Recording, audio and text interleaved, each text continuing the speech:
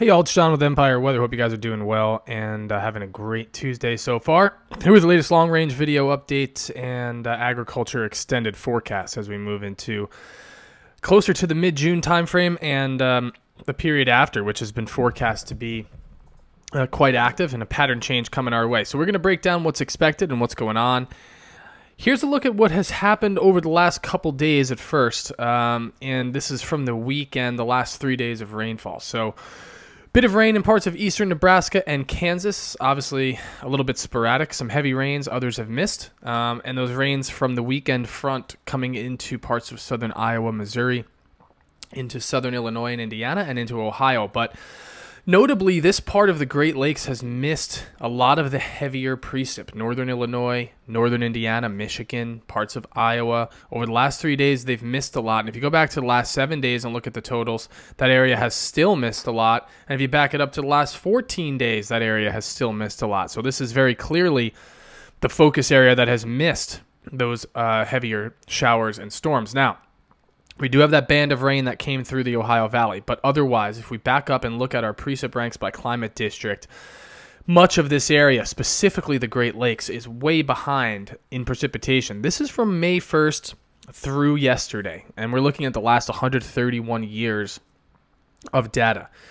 And a lot of Wisconsin, northern Illinois and Indiana, parts of northern Ohio, Michigan, they're within the top 10 driest of the last 131 years. Pennsylvania, well within the top 10.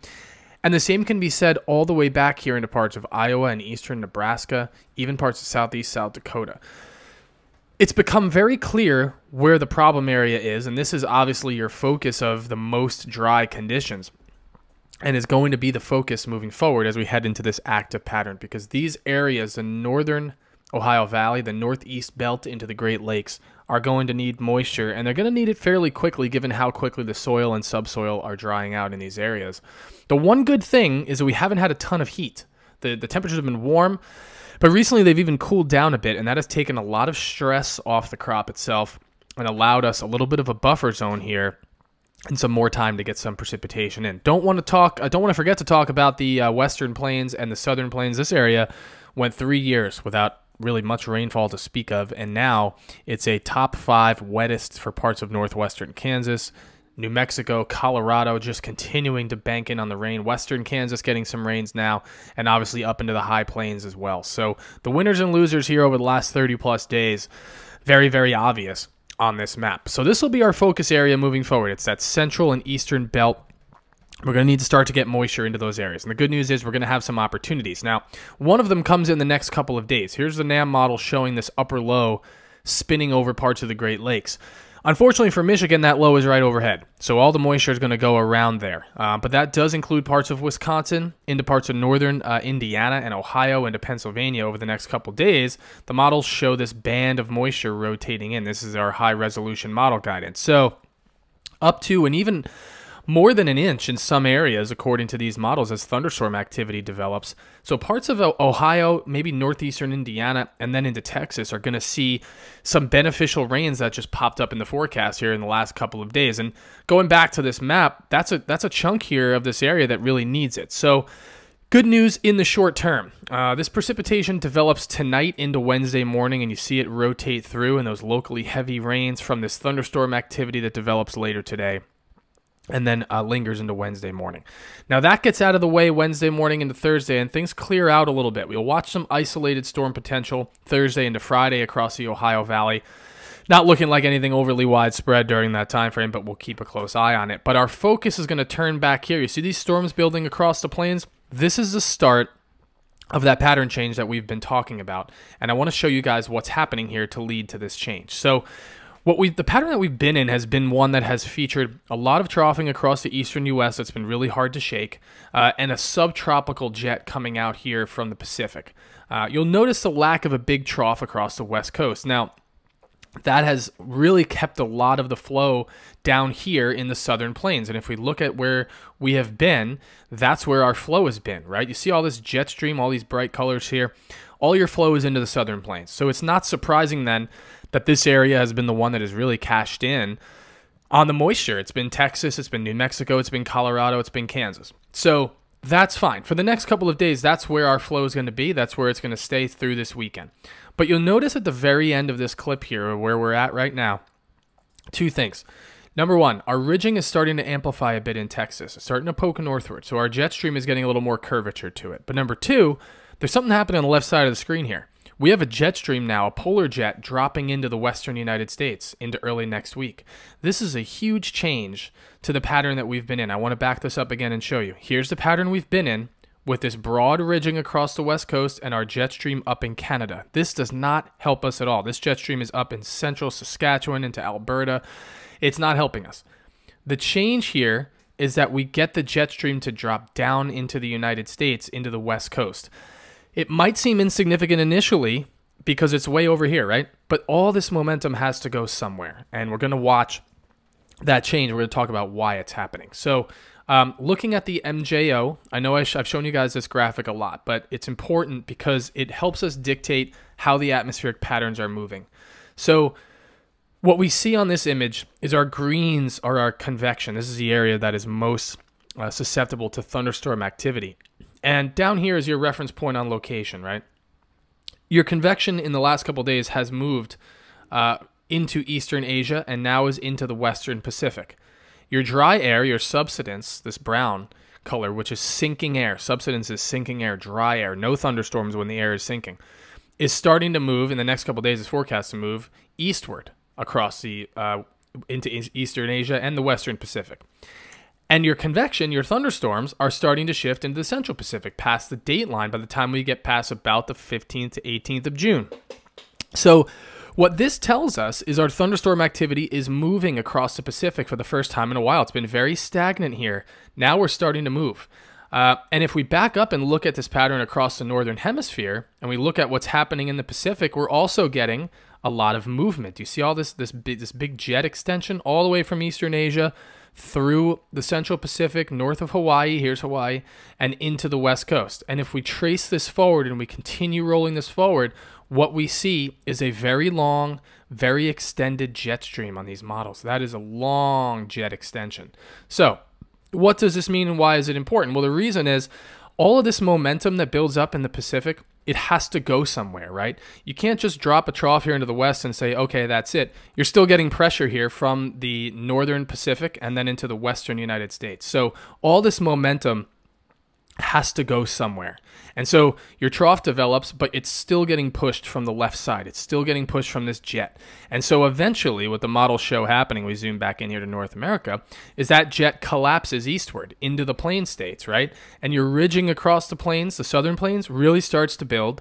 But look where the ag belt is relative to this ridge. Your ridge is in Mexico and southern Texas. And so your jet stream, now that we have that jet back in the forecast, that jet is coming right over the top here into the central plains.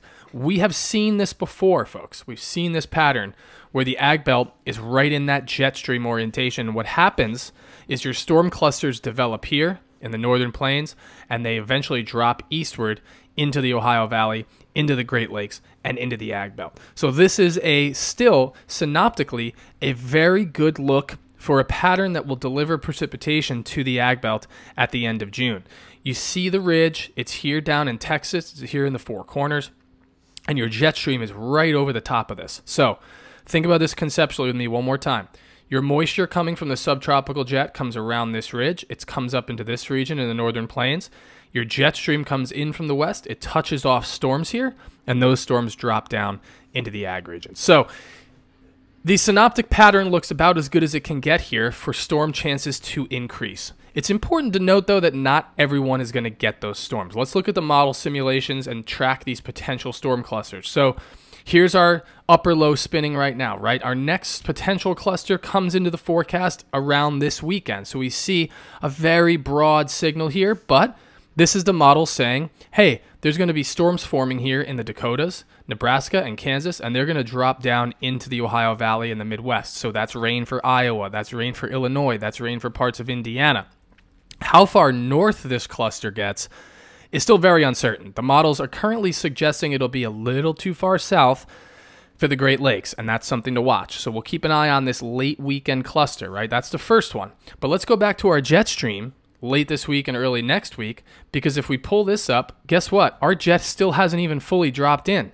It's next week, about a week from today and beyond, where that jet collapses, and now you have your westerly flow. So we go back to the precipitation and see, guess what? Here's your precipitation now showing up on the models. This is a storm cluster from the Dakotas through Minnesota and Iowa, into Wisconsin, into Michigan, into the Ohio Valley. That's the model signifying that, hey, there's going to be a cluster here once that jet drops down and we get a more favorable looking pattern. This agreement exists across models, GFS and Euro, and it looks like as we head into late June, these clusters will become more and more common. Here comes another one on the GFS after the 25th, and it's angled right down here through the ag belt. So this pattern is still changing. It's still evolving. And as we look at the jet stream, we want to watch the orientation of it to give us clues as to what's going to happen here.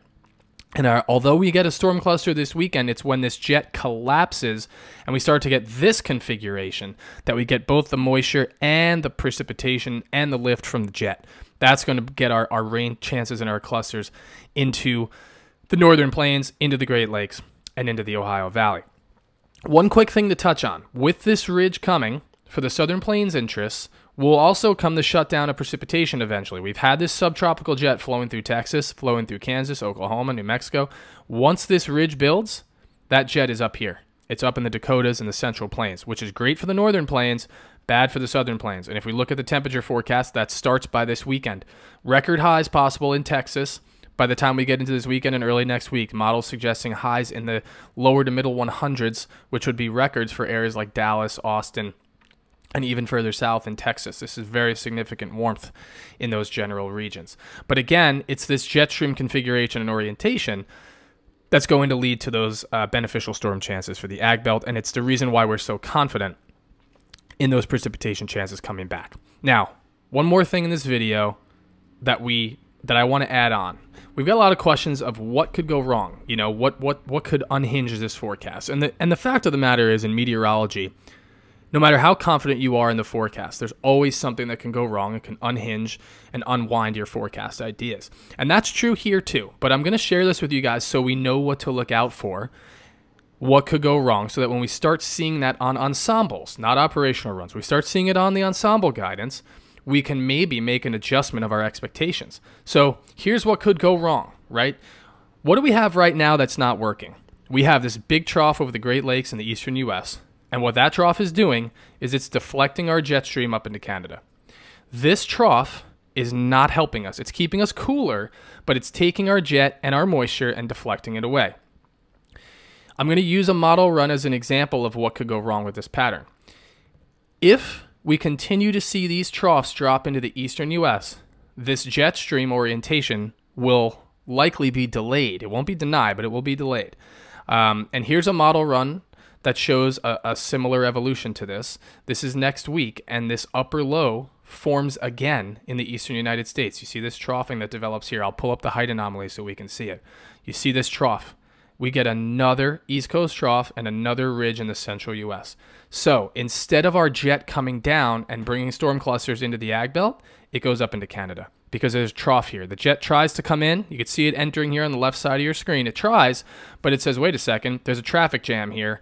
I got to go this way, and it goes up into Canada, and that leaves the ag belt void of any significant precipitation, at least until the 20th, and then after that, the jet comes in, and we'll probably be looking at storm clusters. But the question that we've gotten a lot is, what can go wrong? This is what can go wrong. This is what we don't want to see in this pattern, is we don't want to see this omega pattern with a trough in the west, a ridge in the central U.S., and a trough in the east, because this is what has burned us for the last couple of months, and this is what could go wrong to unwind this forecast. That being said, we are not expecting this to happen right now. We still are in a very good, confident forecast regime here. And going back to the ensembles do not look like this. The ensembles take that jet from the western United States and they bring it into the U.S. and they allow for that ridge to roll over. That allows for the moisture to come over the top and for the jet to bring those storm clusters into the ag belt. So stick with us here over the next couple days. This pattern change is going to be gradual. It's not going to flip all at once. Not everyone's going to get rain at once, so we need to temper our expectations here, but it will gradually change and lead to those storm chances moving into the ag belt as we head into late June. And those areas that need rain will have opportunities to get rain. But let's just keep our expectations in check and work through this complicated forecast together here over the next couple days. If you guys have any questions, just give us a shout. We're here 24/7. We'll be back with another video tomorrow. Have a great Tuesday. We'll talk to you soon. Take care.